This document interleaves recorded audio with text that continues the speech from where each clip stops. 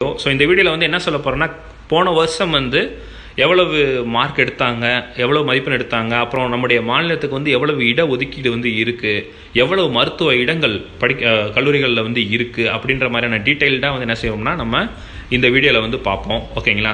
So first எடுத்தோடனே நமக்கு தெரிஞ்சுக்கிற வேண்டிய முக்கியமான விஷயம் வந்து என்னென்னா, யாரெல்லாம் மாநில இடஒதுக்கீடுக்கு வந்து தகுதியானவர்கள் அப்படின்னு பார்த்தீங்கன்னா, தமிழ்நாட்டில் வந்து 8ஆம் வகுப்புலேருந்து 12ஆம் வகுப்பு வரைக்கும் பயின்ற எல்லா மாணவர்களும் என்னன்னா மாநில இட ஒதுக்கீடுக்கு வந்து தகுதியானவர்கள். அதே போல் வந்து யாரெல்லாம் பிறப்பிடச் சான்றிதழ், நான் வந்து தமிழ்நாட்டில் பிறந்தவன் அப்படின்னு சொல்லிட்டு பிறப்பிடச் சான்றிதழ் வந்து சப்மிட் பண்ணுறாங்களோ அவங்களும் வந்து என்னன்னா மாநில இட ஒதுக்கீடுக்கு வந்து தகுதியானவர்கள். ஓகேங்களா? ஸோ இப்போ நம்முடைய மருத்துவ படிப்புக்கான மொத்தம் எத்தனை மருத்துவ இடங்கள் இருக்குது அப்படின்னு பார்த்தீங்கன்னா, தமிழ்நாட்டில் அரசு கல்லூரிகள் வந்து கிட்டத்தட்ட 25 இருக்குது. அதில் வந்து 3250 இடங்கள் இருக்குது. தனியார் கல்லூரிகள் வந்து கிட்டத்தட்ட 24 கல்லூரிகள் இருக்குது. அதில் 3150 இடங்கள் இருக்குது. ஓகேங்களா? ஸோ இதில் கட்டணங்கள்னு பார்த்தீங்கன்னா, அரசு கல்லூரிகளில் வந்து 13,600 ரூபா தான் வருஷத்துக்கு டியூஷன் ஃபீஸ் வாங்குறாங்க. ஓகேங்களா? தனியார் பள்ளிகளில் கண்டிப்பாக வந்து கூட தான் இருக்கும். ஓகேங்களா? ஸோ இப்போ இடஒதுக்கீடு பிரகாரம் பார்த்தீங்கன்னா, ஸோ எப்படி பிரிச்சிருக்காங்கன்னா, நமக்கு ஆல் இந்தியா இடஒதுக்கீடு வந்து எவ்வளோன்னா 15%, மாநில இடஒதுக்கீடு வந்து 85% சொல்லி பிரிச்சிருக்காங்க. ஒரு எக்ஸாம்பிளுக்கு வந்து இப்போ நீங்கள் அரசு கல்லூரிகள் எடுத்துக்கோங்க. அங்கே வந்து 3250 சீட்ஸ் வந்து என்னென்னா நமக்கு இருக்குது. அதில் வந்து 15% சொல்லும்போது 490 இடங்கள் வந்து என்னன்னா வேறு மாநிலங்களுக்கும், அதாவது நம்ம மாநிலமும் ப்ளஸ் வேறு மாநிலங்களுக்கு சேர்ந்தவங்களுக்கும் கொடுக்கறதுக்கு வாய்ப்பு இருக்குது. அதே போல் வந்து நம்முடைய மாணவர்களுக்கு வந்து கிட்டத்தட்ட 2760 இடங்கள் வந்து என்ன செஞ்சாங்கன்னா அரசு பள்ளிகளில் வந்து என்னென்னா இடஒதுக்கீடு பண்ணியிருக்காங்க. ஓகேங்களா? ஸோ இதை வந்து டீட்டெயில்டாக வந்து பார்த்தீங்கன்னா, மாநில இடஒதுக்கீடுன்னு பார்க்கும்போது அரசு கல்லூரிகளில் வந்து கிட்டத்தட்ட 2760 இடங்கள் இருக்குது. அதே போல் தனியார் கல்லூரியில் வந்து பார்த்தீங்கன்னா அரசுக்குன்னு சில இடஒதுக்கீடு இருப்பாங்க. அதுக்கு வந்து பார்த்தீங்கன்னா கிட்டத்தட்ட 1500 இடங்கள் இருக்குது.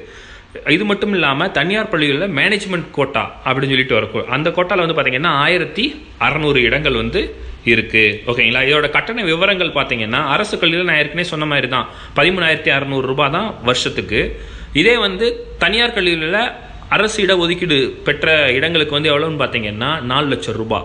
ஸோ ஓகேங்களா? மேனேஜ்மெண்ட் கோட்டானா 13 லட்சம் ரூபாய்கிட்ட நெருக்கி வரும். இதே என்ஆர்ஐயாக இருந்தாங்கன்னா 24 லட்சத்துக்கு கிட்ட வரும் ஒரு வருஷத்துக்கு. ஓகேங்களா? இப்போ வந்து நம்ம கடந்த வருட தேர்வு எடுத்துக்கிட்டோன்னு வச்சுக்கோங்க, கிட்டத்தட்ட 88,000 மாணவர்கள் வந்து எழுதியிருக்காங்க. ஆனால் அதில் வந்து 27,000 மாணவர்கள் தான் தேர்ச்சி பெற்றிருக்காங்க. ஸோ தேர்ச்சி சதவீதம் பார்த்தீங்கன்னா 40% தான். இது வந்து ஆல் இந்தியா லெவலில் வந்து ரொம்ப கம்மின்னு கூட நம்ம சொல்ல முடியும். ஓகேங்களா? ஸோ இதுக்கெல்லாம் காரணம் வந்து என்னன்னா, நம்ம சரியான ஒரு பாடத்திட்டத்தில் நம்ம இல்லாத போது நீட் தேர்வை நம்மக்கிட்ட புகுத்துனது தான் இதுக்கு ஒரு முக்கியமான காரணம். ஓகேங்களா? இப்போ வந்து இதில் வந்து ஒரு ஸ்டாட்டிஸ்டிக்ஸ் இருக்குது. என்னன்னா, கிட்டத்தட்ட 4250 இடங்கள் வந்து இருக்குது. ஓகேங்களா? இந்த 4250 இடங்களுக்கு வந்து கிட்டத்தட்ட 88,000 மாணவர்கள் வந்து போட்டிட்டாங்க. ஸோ அப்போ இதை கால்குலேட் பண்ணும்போது கிட்டத்தட்ட 20ல் 1%, அதாவது ஒரு தமிழ் மாணவருக்கு வந்து என்ன செஞ்சிருக்குன்னா இடம் கிடைச்சிருக்கு லாஸ்ட் வருஷம் மாநில இட ஒதுக்கீடு மூலமாக. ஓகேங்களா? ஸோ இது ஆல் இந்தியா கோட்டா மூலமாக எடுத்துக்கிட்டிங்கன்னா கிட்டத்தட்ட 250 பேர்த்தில் ஒரு தமிழக மாணவருக்கு வந்து என்ன செஞ்சிருக்குன்னா இடம் கிடைச்சிருக்கு. ஓகேங்களா? இது கடந்த வருடம் இருக்கக்கூடிய நிலவரத்தின்படி. ஓகே, இப்போ வந்து பார்த்தீங்கன்னா ஒவ்வொரு கேட்டகரி வைஸ் எவ்வளவு இடஒதுக்கீடு அப்படின்றத நம்ம தெரிஞ்சுக்கிறணும். ஓகேங்களா? இப்போ நீங்கள் ஓசியாக இருந்தீங்கன்னா 30%, அதுலேயும் வந்து பார்த்தீங்கன்னா 3.5% வந்து என்னென்னா முஸ்லீம்களுக்கு வந்து தனியாகவே அலோகேட் பண்ணியிருக்காங்க. எம்பிசிக்கு வந்து பார்த்தீங்கன்னா 20%, எஸ்சிக்கு வந்து பார்த்தீங்கன்னா 18%, எஸ்டிக்கு வந்து 1% வந்து அலோகேட் ஆயிருக்காங்க. ஓகேங்களா? ஸோ இப்போது கடந்த வருடம் நடைபெற்ற அந்த தேர்வு அடிப்படையில் அந்த மதிப்பெண்ணை பேஸ் பண்ணி எப்படி ஒவ்வொரு கேட்டகரிக்கும் இருக்குது அப்படின்றத நம்ம தெரிஞ்சுக்கிறணும் கண்டிப்பாக. ஓகேங்களா? இப்போ நீங்கள் ஓசி கேட்டகரியாக இருந்தீங்கன்னா லாஸ்ட் இயரில் வந்து மாநில இட ஒதுக்கீடு மூலமாக நடத்தப்பட்ட அந்த ஒதுக்கீடுக்கு வந்து எவ்வளோ வந்திருக்குன்னா 594 மார்க்கில் இருந்து 388 மார்க் வரைக்கும் வந்திருக்கு. அதாவது கிட்டத்தட்ட நீங்கள் வந்து ஒரு 388+, அதாவது ஒரு 400 கிட்ட தொட்டிங்கன்னா ஓசி கேட்டகரி கண்டிப்பாக வந்து மாநில இட ஒதுக்கீடு மூலமாக போன வருஷம் எடுத்துருக்க முடியும். ஸோ இந்த வருஷமும் அதே போல் தான் இருக்க போது, ஆனால் கொஞ்சம் கூட இருக்கும், ஒரு 450+ அது மாதிரி. ஓகேங்களா? எடுத்தீங்கன்னா கண்டிப்பாக ஓசியில் இருக்கிறவங்க கண்டிப்பாக சீட் எடுத்துடலாம். பிசிக்கு வந்து பார்த்தீங்கன்னா 477லேருந்து 315 வரைக்கும் இருந்திருக்கு. கிட்டத்தட்ட வந்து ஒரு 300+, 320+ எடுத்தாவே போதுமானது. அதே போல் எம்பிசிக்கு பார்த்தீங்கன்னா 250+, ஓகேங்களா. எஸ்சிக்கு வந்து பார்த்தீங்கன்னா 210 ப்ளஸ், எஸ்டிக்கு வந்து பார்த்தீங்கன்னா 170 ப்ளஸ்.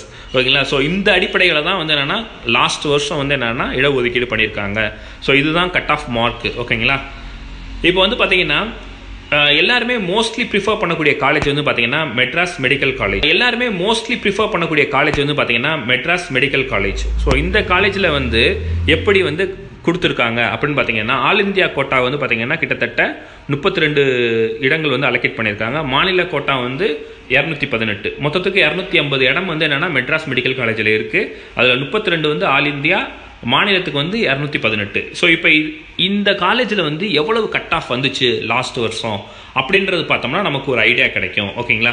ஸோ இப்போ ஆல் இந்தியா கோட்டா இருக்குல்ல, ஸோ அதில் வந்து பார்த்தீங்கன்னா ஓசிக்கு கிட்டத்தட்ட 19 இடங்கள் கிடச்சிருக்கு. அதாவது 650 ப்ளஸ் 650 மார்க்கு கிட்ட எடுத்தால் கண்டிப்பாக ஆல் இந்தியா கோட்டா மூலமாக நம்ம வந்து என்ன செஞ்சிடலாம், மெட்ராஸ் மெடிக்கல் காலேஜில் வந்து இடம் கிடச்சிரும். அதே போல் ஓபிசியாக இருந்தாங்கன்னா 600 ப்ளஸ், எஸ்சியாக இருந்தாங்கன்னா 480 ப்ளஸ். ஓகேங்களா.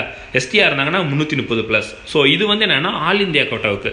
ஓகே, இப்போ மாநில இடஒதுக்கீடு பிரகாரம் வந்ததுக்கு பார்ப்போம். ஸோ ஓசியாக இருந்தாங்கன்னா 600 மார்க்குக்கு மேலேயோ இல்லை 600 கிட்ட இருந்தாங்கன்னா கண்டிப்பாக வந்து என்ன செஞ்சிருக்கு, பண்ணோட்டம் இடம் கிடச்சிருக்கு. கிட்டத்தட்ட 61 இடங்கள் வந்து ஃபில் பண்ணியிருக்காங்க.